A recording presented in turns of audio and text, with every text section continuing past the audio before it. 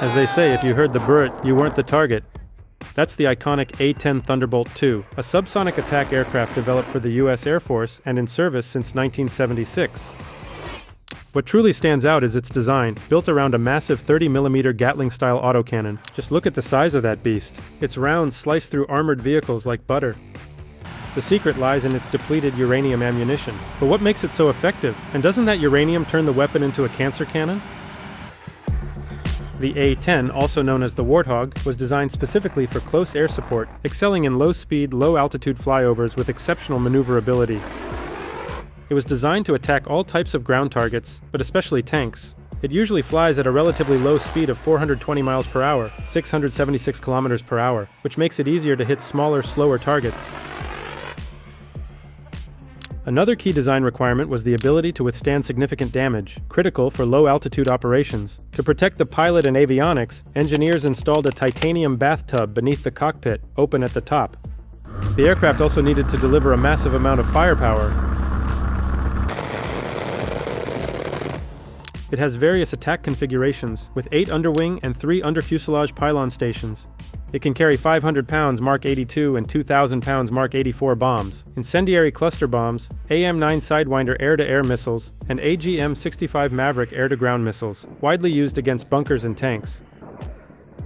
It can also deploy laser or GPS-guided bombs, laser-guided and unguided rockets, infrared countermeasure flares, electronic countermeasures, and more. But the aircraft was basically built around a massive 30mm, 7-barrel rotary cannon mounted in the nose, the GAU-8A Avenger. The front landing gear was even shifted slightly to the right to allow the cannon to be mounted in the center. In fact, the cannon is positioned slightly to the left, so that the barrel currently firing, out of the 7, is aligned with the center of the aircraft. The entire system takes up a significant portion of the front section and weighs 4,000 pounds, 1.8 tons. It boasts an impressive firing rate of 3,900 rounds per minute. With a typical load of 1174 rounds, it could empty its drum in just 17.6 seconds.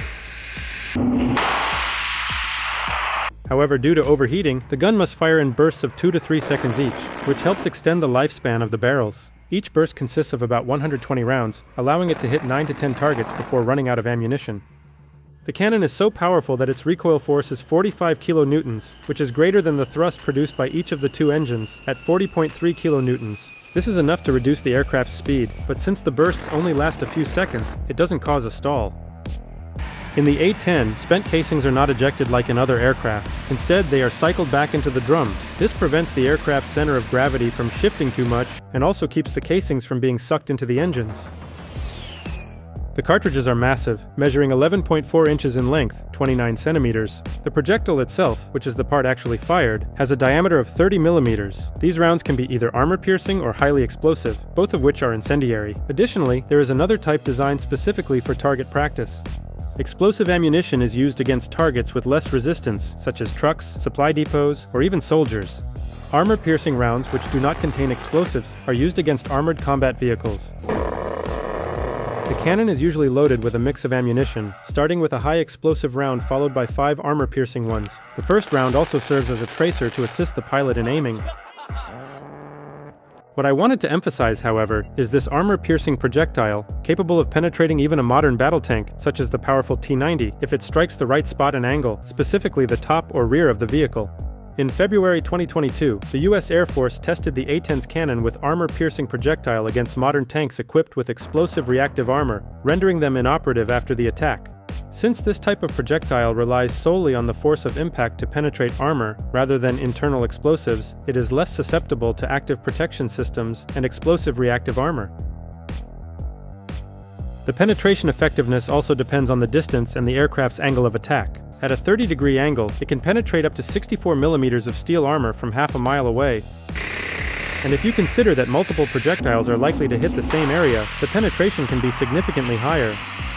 The secret to its impressive penetration power lies in the projectile's core. It features a lightweight aluminum body molded around a smaller caliber depleted uranium penetrator core. The aluminum portion provides the projectile's aerodynamic shape and typically does not penetrate the target. Depleted uranium is also used by several other vehicles, such as those in the M1 Abrams series, both in their kinetic ammunition and as components of their armor. It is obtained as a byproduct of uranium enrichment for use in applications such as nuclear power plants. This residual material does not directly contribute to the fission process. It consists of natural uranium with a low concentration of the isotope U-235, meaning it is almost entirely U-238. The difference between them lies in the number of neutrons in the atom's nucleus. But doesn't the radiation from this uranium projectile harm its own crew? Depleted uranium is only a weak emitter of alpha particles, which are easily blocked by the outermost layers of human skin, clothing, or even a coat of paint. But why is it used? There are three main reasons. The first is that it's an excellent penetrating material, primarily due to two specific characteristics. One is its exceptional density, 69% greater than that of lead. Combined with the projectile's high initial velocity of 1,036 meters per second, this results in enormous kinetic energy and a high penetration capacity. But uranium's density is practically the same as tungsten's. In fact, it's even slightly lower. Yet its penetration capability is significantly superior. This is due to another characteristic. When the penetrating material hits the target, its surface temperature rises dramatically. Since uranium has a relatively low melting point of 2075 Fahrenheit, the metal softens, causing parts of its surface around the projectile to flake off. This helps it maintain a sharper, more pointed shape. Tungsten, on the other hand, has a much higher melting point of 6,177 Fahrenheit, so these surface pieces don't flake off as easily. Instead, it forms a rounded tip, creating a mushroom effect that reduces its penetration capability. Uranium isn't as hard as tungsten, but this is improved by alloying it with 0.75% titanium and reducing its carbon content. The second reason is that uranium is also highly pyrophoric. When in the form of fine particles, it reacts with air and ignites spontaneously. This happens as it fragments during the penetration of armor. This creates a secondary incendiary effect without the need to add any other explosive material to the projectile. This characteristic makes it highly effective, as it increases the likelihood of fuel or ammunition exploding inside the vehicle. Lastly, since depleted uranium is a byproduct of nuclear fuel production, and the United States has numerous nuclear power plants, the material's stockpile is quite large, making it significantly cheaper than tungsten, essentially almost free. Tungsten, on the other hand, is supplied almost entirely by China. It all seems great, but there's a big problem. Unlike a bomb, the automatic cannon is supposed to be a low collateral damage weapon. Take a look at the accuracy of this attack, even with the vehicle in motion. Props to the pilot. However, the fragmentation and combustion of the projectile caused depleted uranium particles to disperse into the environment, contaminating the air, water, and soil. These particles can be inhaled or ingested. As a carcinogenic element, it can lead to chemical poisoning of civilians over the years. In Iraq, for example, where the United States used large volumes of this type of ammunition between 1991 and 2003, there have been reports of an increase in certain types of birth defects in newborns and higher rates of cancer. In the Kosovo region, cases of cervical cancer have increased. During Operation Allied Force in 1999, over 31,000 armor-piercing rounds were fired from the A-10. Each projectile contains approximately 300 grams of depleted uranium, amounting to over 9 tons in total.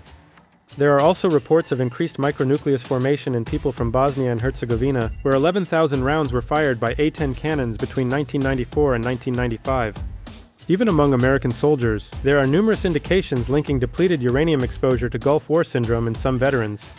These are just a few of the reports and studies. The US government claims there is no conclusive evidence, which is true. However, this is largely because many of the areas where these munitions were used are in ongoing conflict, hindering access and preventing comprehensive long-term studies on their effects. This does not mean that such evidence doesn't exist.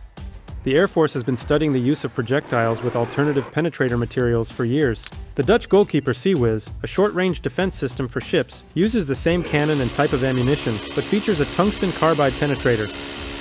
However, as we've seen, its penetration capability is not as effective. It is not pyrophoric, meaning it doesn't ignite, and depleted uranium is basically free and more readily available, since it is a byproduct of nuclear fuel production. So an extremely efficient yet highly controversial projectile. What do you think? Will the A-10 continue using this type of ammunition for many more years? Thank you for your company, and until next time.